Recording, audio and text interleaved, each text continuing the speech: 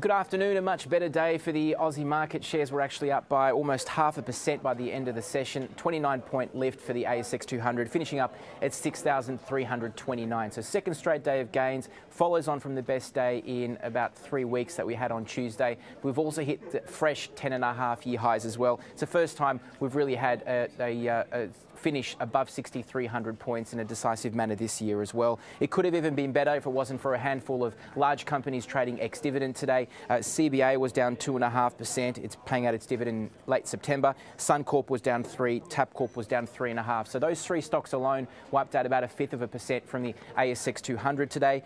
Plenty of profit results. Some were received well, some not so much. So the main weights were two companies really. Woodside Petroleum was down 0.5%, but IAG, Insurance Australia Group, the owner of NRMA, its profits were down a bit and it's returning more capital to investors, but its stock was down 6%.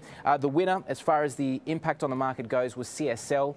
This is the largest company in the healthcare sector. It rose 6.5%. Now, its profits and its dividend actually rose quite impressively by almost 30% over the past year. It was partly thanks to more flu vaccines in the Northern Hemisphere and also double-digit growth in other blood products as well. So in addition to this, it's flagging growth of about 15% in earnings for 2019. The other strong performer was Wesfarmers. It rose 3.2%. Now, at first glance, didn't seem great because its profits were down 58% to $1.2 billion, but that was mainly due to one-off costs. So they're going through a period of transition at the moment. They're spinning off their Coles supermarket chain. They're expecting to do that by the end of the year.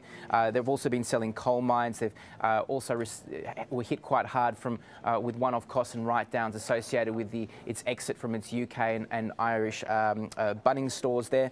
Elsewhere, we had economic news out, which was largely expected. It basically showed that wages growth is still quite soft at the moment, 2.1% up over the year, largely in line with expectations. Best growth was actually in Victoria. It doesn't change much as far as interest rates go. The Aussie dollar finally sits at around 72.1 US, so still near the worst levels in 18 months.